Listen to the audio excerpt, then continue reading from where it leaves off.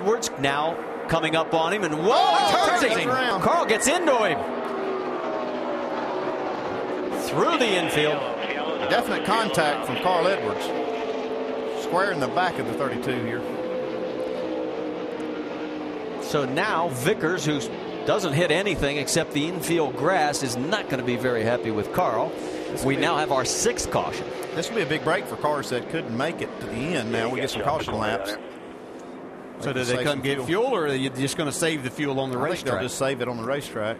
Well, I mean, some of the cars that are back on the tail end of the lead lap will come in and get fuel, but the leaders will have to stay out here.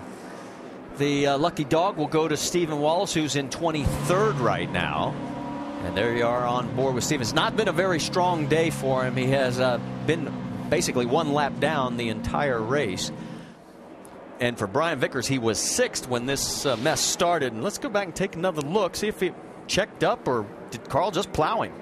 Well, I think Carl thought he was going to get the outside like the other guys had done, and Brian kind of slid it right up in front of Carl, and Carl opted not to get out of the throttle. I think he thought that the hit that he was going to give was just going to kind of move Brian out of the way. I don't think he intentionally tried to spin him. It was just to let him know that he was there. Let's go on board with Carl. I think he knew. Yeah, he definitely knows now for sure. And, you know, this is a risk you that could hear you right take. there. Yeah. Carl did get out of the throttle. Yeah, it's a risk you take when you get those 2 tires. Yellow's out. Of guys being faster. I always hate to put my car in a defensive position, and that's what happens here when you have that track position with 2 tires, as you see him going around here.